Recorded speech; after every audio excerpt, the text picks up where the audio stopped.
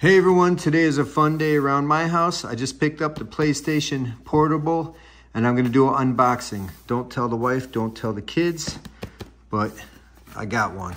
So let's see what we got in here. Slide the box off. Look at this, really nice, great boxing. Got a little PlayStation logo on a little tab here.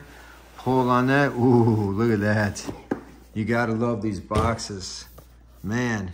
Let's lift this up. They got a little notch for your finger here. Lift that up. Oh, look at that. Some cord or charger in the top of the box here. We'll look at that later. Let's just get right to the main event. Take this guy out. Probably some paperwork underneath there. Let's not worry about that either. Let's get straight to this. Oh, here it is. Yes, my kid's Nintendo Switch has got nothing on this. Look at that. Oh my gosh. So cool. Beautiful, beautiful device here. So basically you have OEM style controllers. Everything feels just as you would expect from the actual PlayStation itself.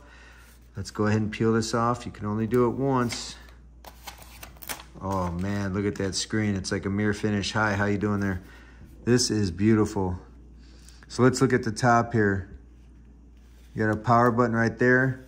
Let's turn this thing on and see what it looks like. Has it got any juice? I don't know if it comes charged or not. Let's hold the power down. It should have a little something in there. It's not lighting up. But man, look at that. What a cool design. Nice big screen. Got a couple volume buttons here, some speakers. Not sure what that button does. But the power did not do anything. I held it down for a minute. There we go. I see a little something. There we go. There's the PlayStation logo. I'll stick with you guys for a second so we can see the boot screen. And that will complete this unboxing. But yeah, this thing feels amazing. Look how thin that screen is. Light balance, feels very light. Definitely gonna wanna get a case for this thing. That'll be the next thing I'll be buying. But these controllers are literally like the originals. Can't ask for anything better. And just so you know, there's no games on this. Oh, check out that blue light. That's cool, LED light. There's no games on this, okay? This is actually, it's touchscreen. This is actually linked to your, I'm gonna go ahead and hook this up to my internet, but this is linked to your current account that you have with Sony. Let me type in my password real quick.